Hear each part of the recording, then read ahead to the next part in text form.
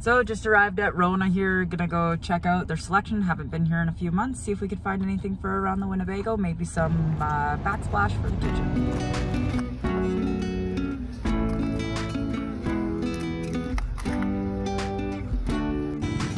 Always gotta love a wicked deal. You saved $18.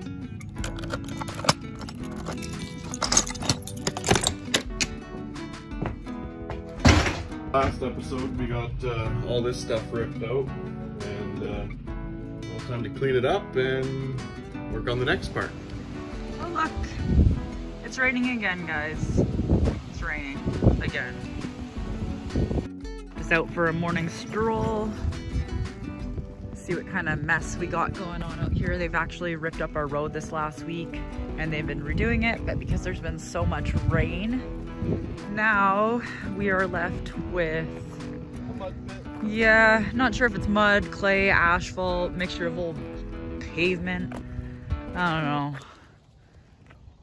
But our road needed to get redone, so I am glad it's getting redone. Yeah, what a mess.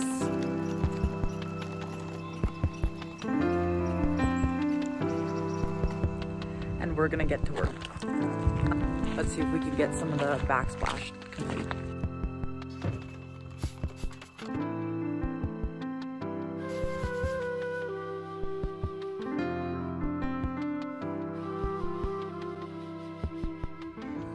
So we were gonna wait to get the countertop installed before we started the backsplash, but there's a pretty good definition line of where the countertop will go. All right, so I have a confession to make. I have to learn how to do math. I've never really been great at math, but anyways, we ran a little bit short, not much, but a little bit, so I had to go back to Rona, pick up some more, and at least now it will be done properly. I had enough before, but I didn't take into account all like the little cuts, so we basically would have had to piece together the last little bit around the window, and it wouldn't have looked good, so. All right, so let's measure these.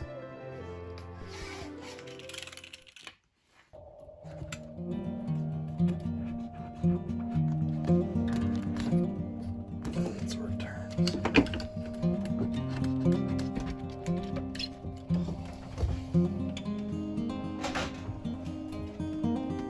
And our window trim will cover right over top of that.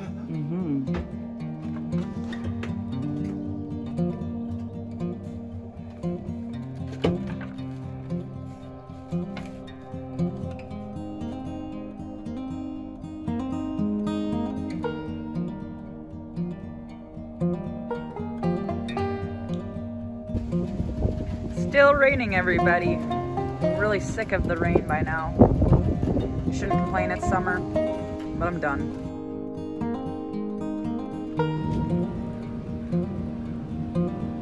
It's starting to look pretty gnarly out there. We've been getting lots of rain, quite a few storms down southern Alberta. They've got hit pretty hard, lots of hail.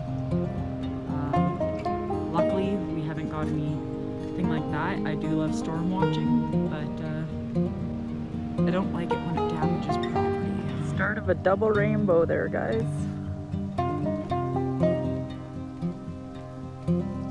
I think we're in for it, guys.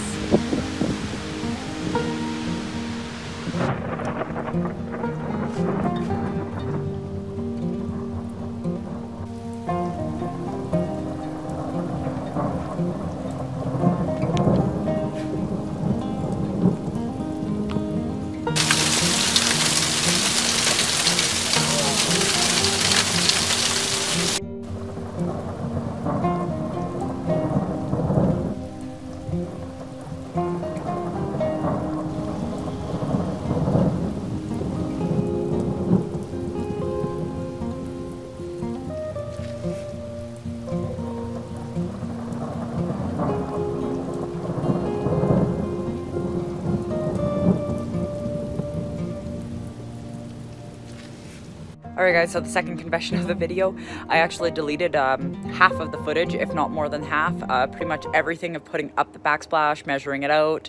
But it is pretty straightforward, and it is peel and stick. So if you guys do it, I do recommend it. It worked out great in the RV. It was really cheap and it's lightweight if you're worried about things like weight. I don't think we have to worry about weight so much, but I just didn't want to do the grout and tile, and it's just, I don't know. I don't know how I feel about putting grout and tile in an actual motorhome that is moving on the road and constantly shifting. If you guys liked today's video, don't forget to hit that like and subscribe button, and we shall see you guys soon.